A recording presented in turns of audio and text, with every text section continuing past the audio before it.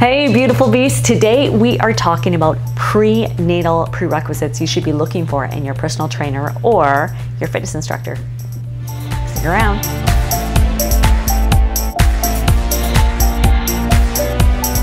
I am Ksenia Thurgood and I am an ex-professional dancer and multi-certified body nerd. True story.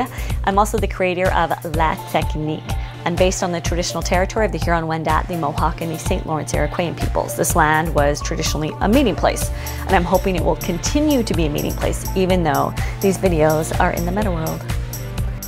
And today we're talking about a subject that is really important to me because I'm someone who's suffered from multiple miscarriages. I started studying movement for pregnancy because I wanted to ensure that I was moving correctly so I wasn't hurting myself nor the developing baby. So it irritates me highly that over 50% of the population are menstruators or women, and that there are specific certifications for prenatal and postpartum movement, but it is not a prerequisite for any personal trainer nor any health facility to ensure that all of their instructors and trainers there have that certification, and yet they allow them to instruct birthers and postpartum birthers. It makes me irate. I digress. Let's get right to it. There are a couple of things. First off, when you meet this personal trainer or a fitness instructor for your class in your prenatal, the first question you should ask them is, do you have prenatal certification for movement or prenatal exercise certification?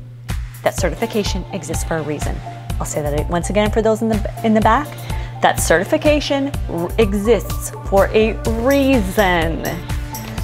So then right away you know if they do not have it, get out of there. Or you take that own class at your own discretion, or you train with that personal trainer at your own discretion.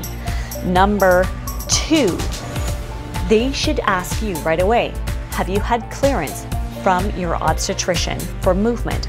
Because there are some birthers that have contraindications to physical activity that has to do with their uterus, their blood pressure, their heart rate, and their cervix.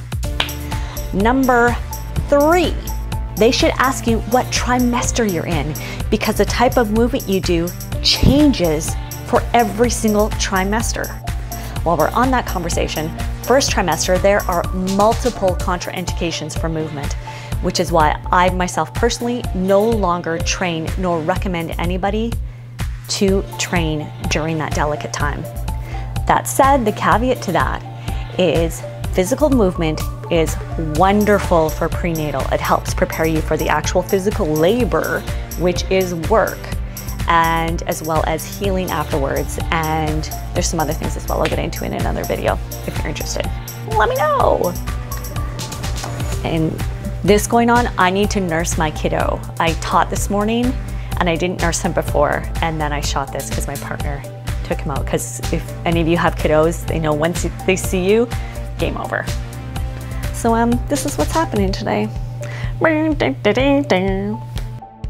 As I mentioned earlier, if that personal trainer is not certified, does not ask you if you have clearance from an obstetrician for physical activity, does not ask you what trimester you're in, leave, run. Okay, walk quickly, don't run.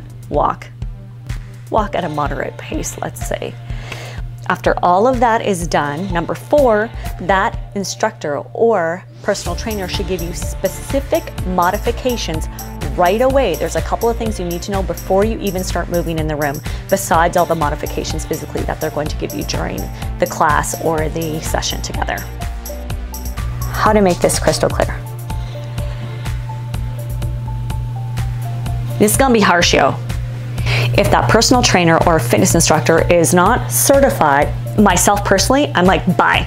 You don't know what my body needs at this point in time, where it is a delicate situation. It's not just me, it's another human being. But if you're like, you know what, I'm okay. If they don't ask you if you have clearance from your obstetrician, that's the first freaking question. If they don't ask you what trimester you're in to even know how to instruct you for the type of movement, that tells me right away that even if they have certification and they don't ask you that, their certification might just be surface level. If you can get to an Iyengar teacher, freaking awesome. And then if they don't give you any modifications before you even start the session or the class, bye. You're done. Thank you very much. Do not pass go. You do not collect $200. You do not get my hard-earned dollars at all. If you're curious about contraindications for first trimester, second trimester, and third trimester movement, please come on to my website. Everything's there in the LTD membership, and it takes you through every single trimester, prenatal and postpartum. If you want to take a live virtual class, I teach them every week, and I do give prenatal and postpartum modifications. Once again, I do not recommend first trimester prenatal coming to take any of my virtual classes, nor doing any of the videos on my website. It's just not worth it to me. And if you think of this time in your life, it's like the pregnancy, yes, it's huge, but it's like this on the huge timeline. I saw Dr. Shireen Idris said that once, and I'm like, that makes sense. So don't stress out. I use Iyengar principles. 16 weeks. That's it, just 16 weeks. You can still do other kinds of movement. Walk. That is the best physical thing you can do during the first trimester. Thank you so much once again for watching. I hope you found this information practical. I want birthers, menstruators, and women to feel empowered in your bodies, to know what's the best thing to do for your body. It's yours. It's the only one you got. Look after it.